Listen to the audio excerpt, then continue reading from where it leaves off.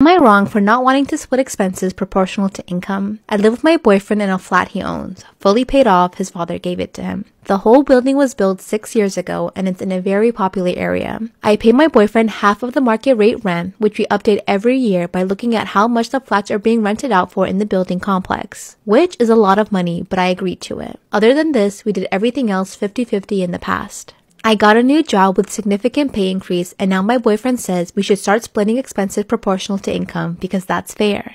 Ew! Drop him! What the heck? 50-50 is easy. That's like the right moral way to do things. Ew. He got a free flat. He got a free apartment and he's asking what's fair or not.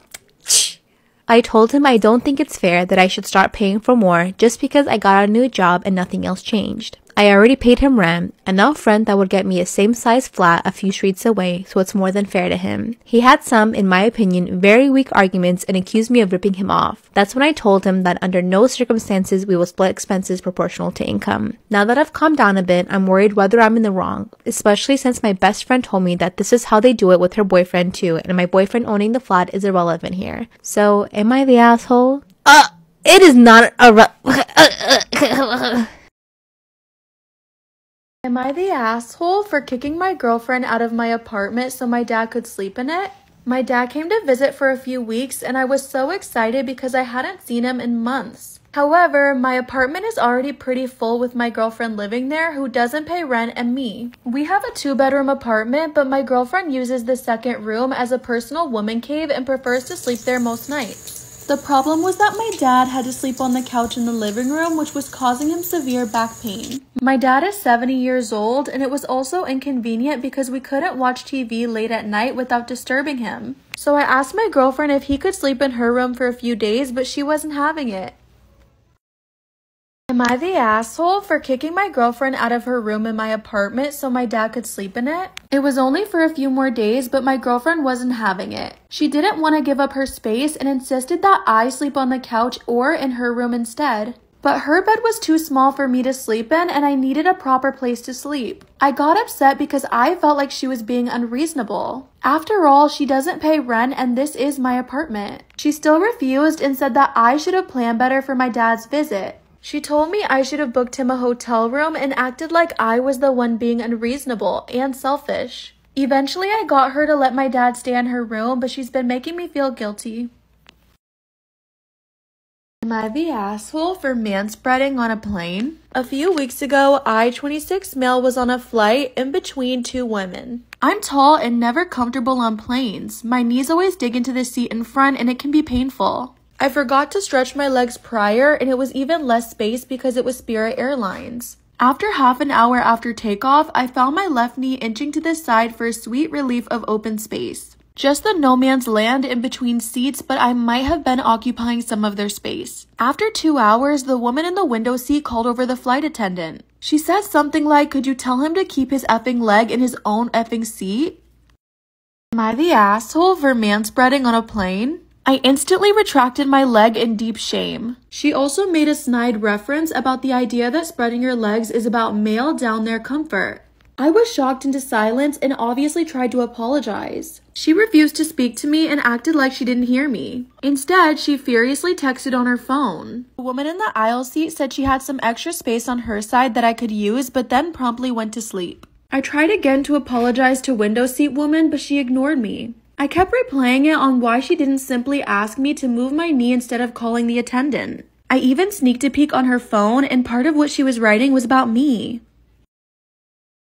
Am I the asshole for leaving my son's wedding after he denied his stepmom the mother-son dance? Probably. Go on. My son Jordan is 27. His stepmom, Natalie, came into his life when he was 16. His mom had passed away when he was 13, never really considered Natalie as his mom, and shut down every attempt to have a close relationship. He even moved in with his aunt months after Natalie and I got married. As years went by, they started reconciling and seeing each other more more often. He invited us to his wedding, which took place days ago. We got there and the atmosphere was great, until later I found out that Jordan had denied Natalie a mother-son dance, instead chose his aunt to dance with him. Natalie told me this minutes later, and I couldn't help feel irritated and quite upset. I decided to get up and leave, and we both left. I got calls from my family after they saw me leave. Jordan called later, and I told him why I did it. He got mad and said it was his wedding and that his aunt was basically a mother to him, and that Natalie shouldn't expect special treatment. But it's not a special treatment, but a tradition. Besides, that he hurt her feelings for no reason other than for the sake of being malicious. He got offended and accused me of ruining his day and causing a scene. Now the family sided with him and said I shouldn't have left no matter what. I'm with the family. Natalie's not his mom. End of discussion. It's called a mother-son dance. Natalie's not his mom. What's not making sense here? What's not clicking in your head? This is a stepmom that came into his life when he was 16. Basically an adult. They're not close and probably had a lot of other issues, so much so that he moved in with his aunt when they got married. There's a lot going on here that OP isn't telling us and trying to play the victim of, oh, he hurt my wife on his wedding day. God forbid. Something weird happened with my boyfriend last night, and I need your advice on whether or not this is officially the world's biggest red flag. I'm guessing it already is. Some background. I've been with my boyfriend Matt for almost a year. We met through mutual friends at a birthday party.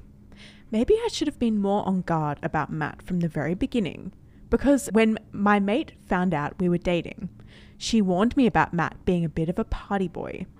But I was already pretty head over heels and ignored really everything she said. Despite not being the stereotypical boyfriend type, Matt is the funniest, most attractive, endearing person I've ever met. I love him a lot. More than he loves me. If he loves me, lol, he's never actually said it. No! I said it about 3 months into seeing each other. Oh. But then last night happened. Matt has always told me that he's not on Snapchat.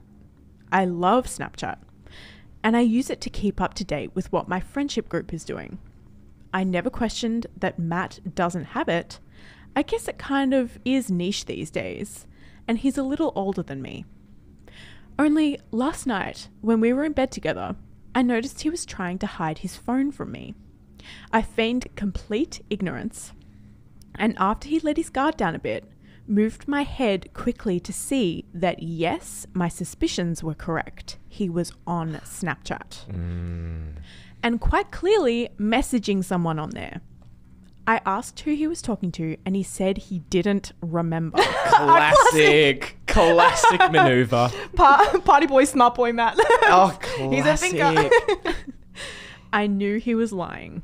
I confronted him about it, and after about 10 minutes of insisting it was just his guy mate from high school, he came clean and told me he speaks to a girl on Snapchat that he met at uni years ago.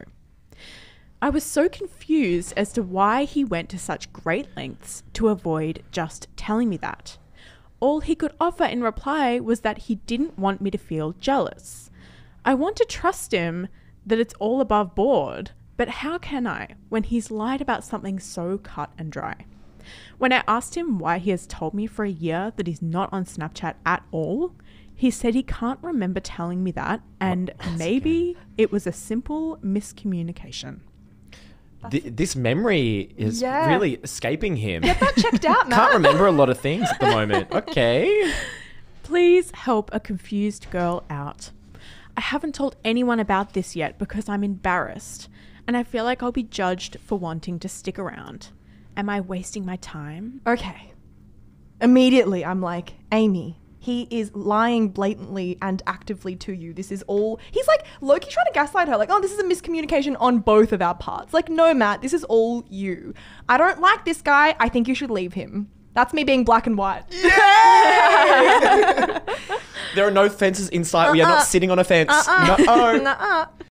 Am I the asshole for saying my niece can't come on vacation if she continues to have tics? Around a month ago, my niece Ashley suddenly started having loud, uncontrollable tics. Random outbursts of cuss words, swinging her head and making loud noises, and saying mean things. According to my sister, another girl in her friend group has also started doing this, and they're both claiming to have Tourette's. Ashley's pediatrician has put her in touch with a therapist, but her first appointment is after the trip. Funnily enough, I sat with Ashley through a 2-hour movie and she didn't have a single tick. But they reappeared when we walked through the mall and then disappeared on the drive home when she was using her phone. And then reappeared at dinner.